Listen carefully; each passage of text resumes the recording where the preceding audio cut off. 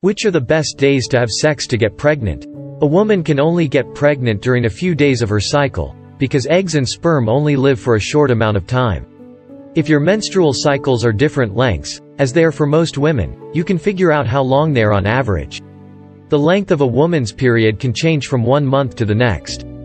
Taking the length of 3 menstrual cycles and averaging them can help you figure out when you're most likely to be ovulating.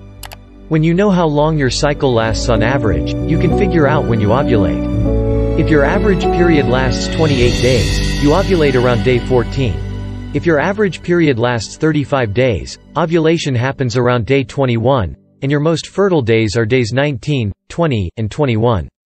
The 3 days before and including the day you ovulate are when you are most likely to get pregnant.